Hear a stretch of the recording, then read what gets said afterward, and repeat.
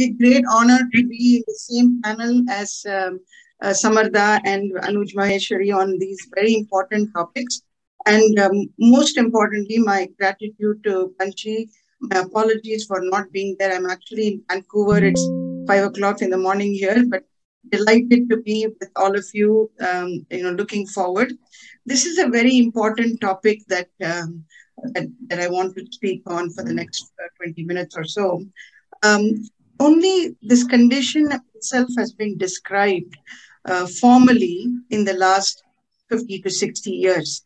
But can you imagine in 50 to 60 years, a medical condition has taken this kind of a Vishwaroop and is also now being thought of as the mother of all NCDs. Very quickly, what NCDs are and the rise of NCDs, as I call it, what COVID has done to NCDs, and the rise of gestational diabetes, especially now during COVID. And then there is this link between GDM and the non-communicable diseases and the transgenerational NCD risks. And as the title of this session, what should physicians know and do? Okay, so again, I'm stuck in this. Okay, can you move the slide? I'll just say next. Next, please.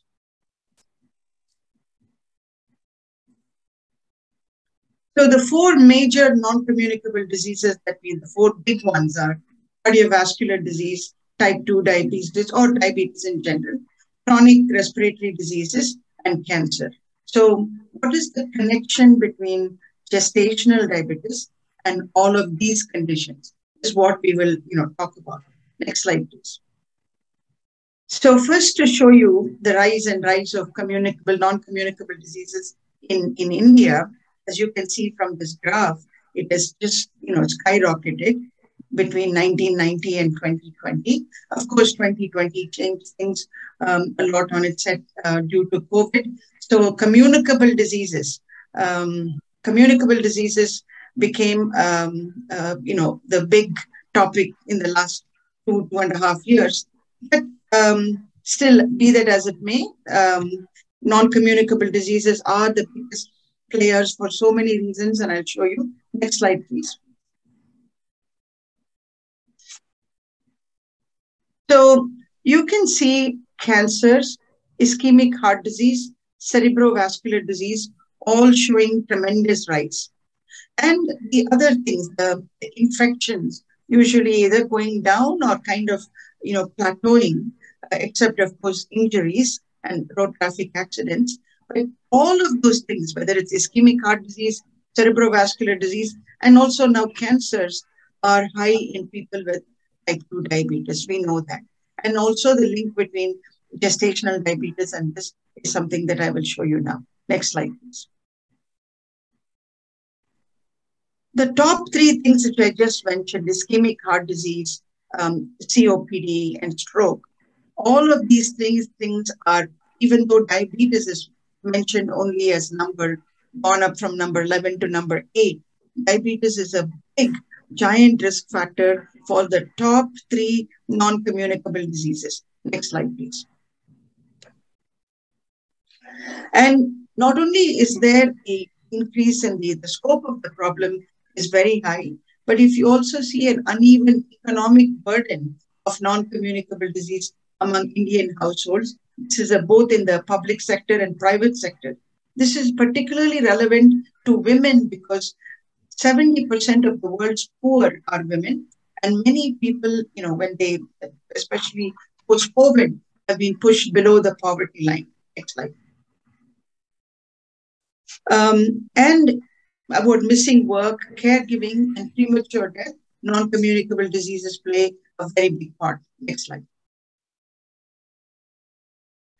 What has COVID done to non-communicable diseases? This is a wonderful slide, and I would like everyone to take a few seconds to look at it. Whether it is TB or malaria, which are communicable diseases, but look at things like non-communicable NCDs, look at things like maternal and child health and poverty, which I've already mentioned. All of these conditions have taken a giant beating due to COVID. patients have not been able to come for follow-up or have been ignoring their symptoms, have not had access to healthcare. More importantly, COVID itself has increased the risk of many of these conditions. Next slide, please. Now, coming to gestational diabetes, I'm just trying to marry the non-communicable diseases with gestational diabetes. Look at gestational diabetes, and this is and you look at Southeast Asia, the green line on top between 1990 and projection for 2030, the tremendous rise in the increase in gestational diabetes, and reports from the US and other places have said that post-COVID, in the US, there has been a 30% increase in the risk of gestational diabetes. The reasons are many. I'm not going to go into it. Nevertheless, the risk of GDM has gone up, probably in our country as well. Next slide, please.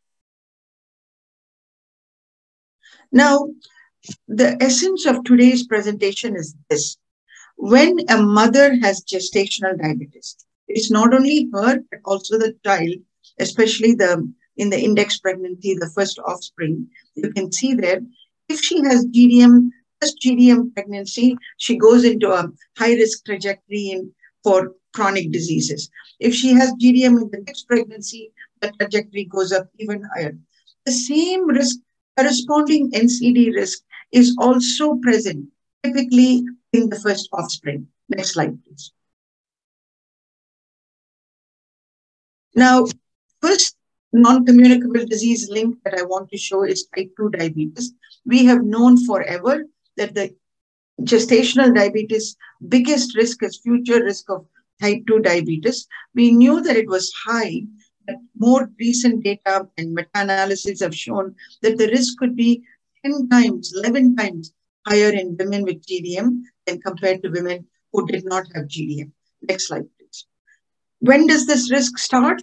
You can see from this wonderful study that it can, even within the first 3 months, 1 year, within 3 years, the risk of dysglycemia is much higher, not only in people with frank GDM, and also people who have abnormal glucose challenge tests or a gestational impaired glucose tolerance. Even they are at greater risk for dysglycemia in the near future and not in the distant future. Next slide, please.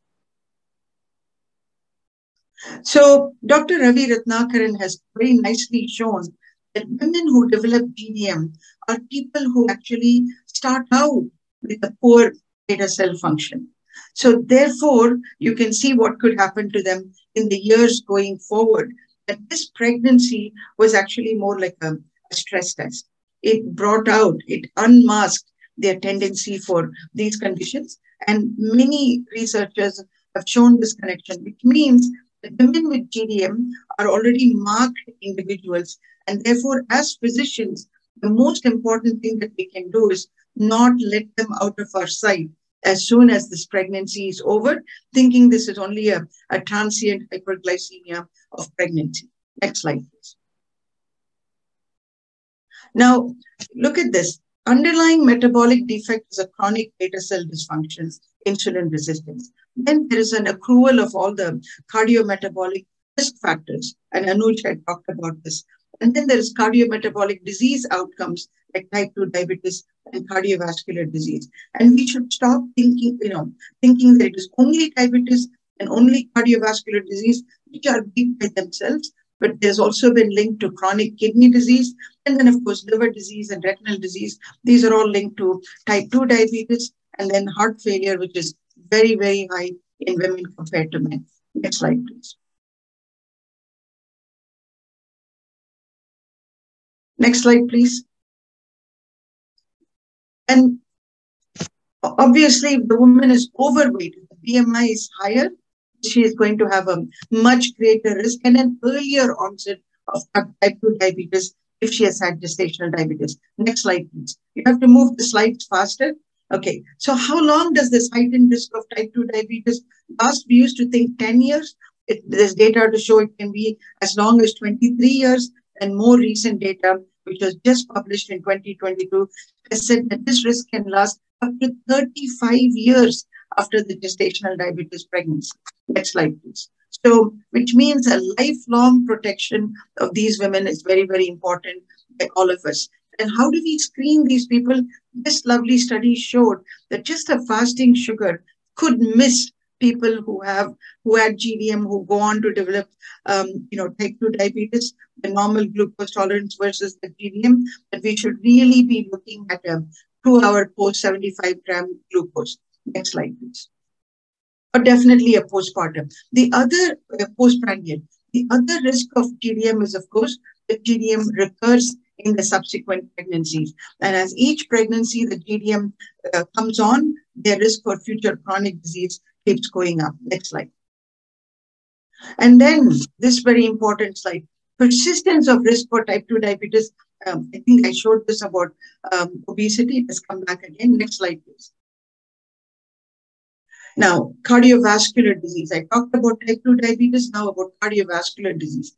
So, very important that pre-existing phenotypes like obesity, hypertension, dyslipidemia, glucose intolerance, we know are risk factors for cardiovascular disease. But these non-traditional risk factors like preeclampsia, gestational diabetes, babies who are born small, preterm deliveries, we tend to miss these non-traditional risk factors as risk factors for cardiovascular disease in women, because we see inflammation, endothelial dysfunction, impaired hemodynamic adaptation are all common soil for all of these conditions. Next slide, please. Now, so gestational diabetes leads to abnormal maternal glucose lipids inflammatory response. In the fetus, fetal insulin goes up, therefore fetal macrosomia is happening. There are epigenetic DNA modifications that are affecting the offspring energy balance and metabolism. Now, this leads to childhood, and then the child, as it grows into adulthood, increased risk of diabetes and cardiovascular disease. Now you can see not only NCD risk is going up in the mother, NCD risk is going up in the offspring as well. And now you can see why truly GDM is the mother of NCDs. Next slide, please. Now, ischemic heart disease, hypertension, and women with previous GDM. So in general practice, for preventive intervention, this is a very important group. Next slide, please. So you see here, very lovely representation. Diabetes goes up tremendously. Hypertension is high. Ischemic heart disease is high. Stroke and TIAs, they did not show a very significant difference, but definitely the risk is high. Next slide, please. The American College of Cardiology has taken it upon itself, and I think a wonderful thing, to educate physicians and cardiologists and OBGYNs about what are the risk factors for cardiovascular disease in women. And I want to show on the left panel, gestational diabetes is something I have circled. But on the right panel, the under-recognized some more risk factors like psychosocial risk factors, intimate partner abuse, socioeconomic deprivation, environmental risk factors like pollution. So as physicians, I think we should also pay attention to these risk factors in our women and not be typically how we have been A1C centric or just a lipid centric. Next slide, please. Cardiovascular disease, Dr. Ravi Ratnakaran has shown that this is not due to type 2 diabetes developing in women with GDM. The GDM itself increases the risk of cardiovascular disease in women. Next slide. And significant risk factor for maternal long-term renal disease, something that we have not appreciated for a very long time. This was published in the AJOG. Next slide.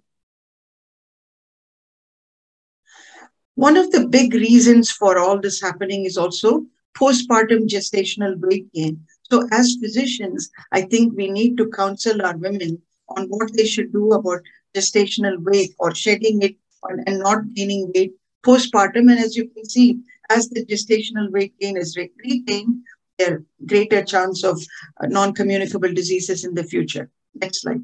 The link between cancer and GDM, there are studies showing there is a link and studies showing that there may not be a link, that it may be but primarily due to development of type 2 diabetes.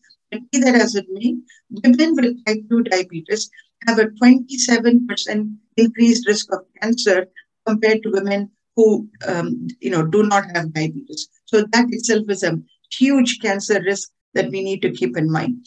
And postpartum weight changes, which I just mentioned, in the first year after delivery, women start having abnormal lipid profiles and abnormal cardiometabolic profiles in the first year. Next slide. And therefore, in the next two slides, I'm going to show something about offspring and a little bit about what physicians can do. And mental stress. When women is given a diagnosis of GDM, they may develop a lot of an emotional reaction. They may have concerns about dealing with it, and they may have anxiety and even get depressed. And this could continue postpartum. We've heard about diabetes distress. Next slide. When women are stressed, this has impact on the baby as well. So on stress, what GDM does to stress, 2 times increased risk of stress. Next slide, please. And this is a very important concept. What does GDM do to the baby, and what does the stress do to the baby? Next slide. When mother is stressed during pregnancy, the cortisol levels, the CRH production can go up, and the baby can get stressed also. Next slide. And there is a new concept that I want to introduce today, that we have to really, the next generations matter, and transgenerational impact of whatever we do and whatever illness we are dealing with is very, very important. You will see that there is a baby within this baby in this picture, which I have put in, just to show that it's not just transgenerational, but a multi-generational impact that GDM is causing. Next slide, please. So you can keep moving the slide. This is an animated slide. So when a mother has GDM, her baby can develop diabetes. If it's a girl, she can develop GDM, and if she has a baby girl, that girl can also develop diabetes and gestational diabetes. So truly, mother of NCDs. And offspring diabetes, excellent representation of that, and offspring overweight and visceral adiposity in mothers who have had GDM or mothers who are overweight. Next slide, please. Traditionally, we have never looked at stress as something more than, what could happen to the mother. But maternal stress, how it affects the baby, not only brain development, emotional development, but also low birth weight has been linked to stress in maternal stress and low birth weight. So birth outcomes have also been affected by stress. Next slide, please. So as I mentioned before, stress actually induces some changes in fetal programming, the Barker hypothesis. Next slide. So we need to start looking at very important concept. And low birth weight is associated with increased risk of adult chronic disease, which is what we are talking about in non-communicable. Next slide, please. And if the mother, if low birth weight happens to a baby, and if it happens to be a girl, she is at risk for future gestational diabetes. So optimizing birth weight is another thing that practicing physicians have to look at, and that comes from maternal nutrition, something that we need to look at pre-conception and during pregnancy, not overnutrition and definitely not undernutrition as well. Next slide, please.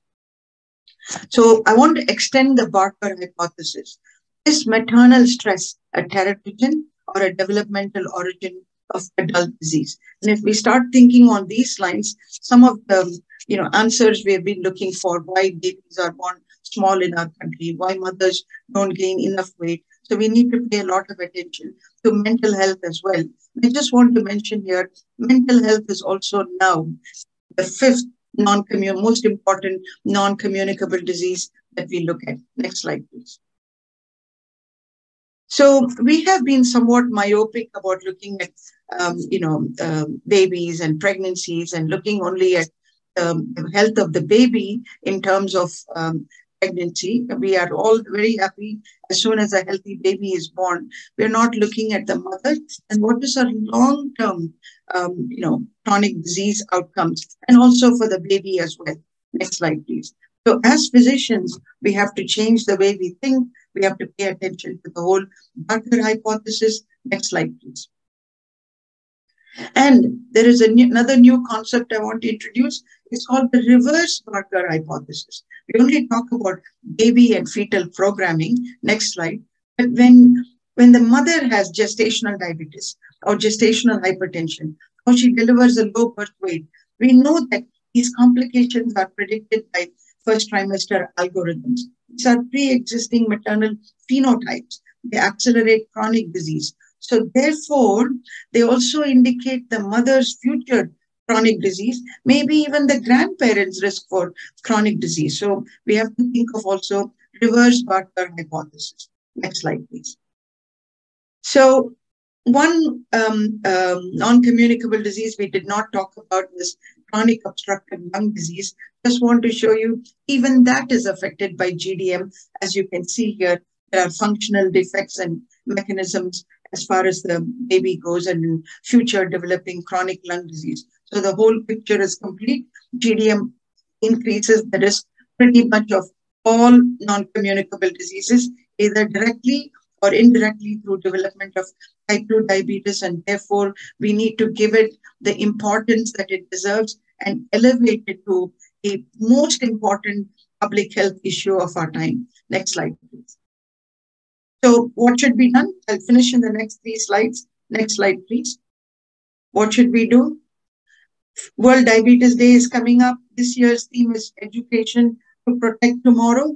Let's bring in gestational diabetes as an important topic for us to talk about.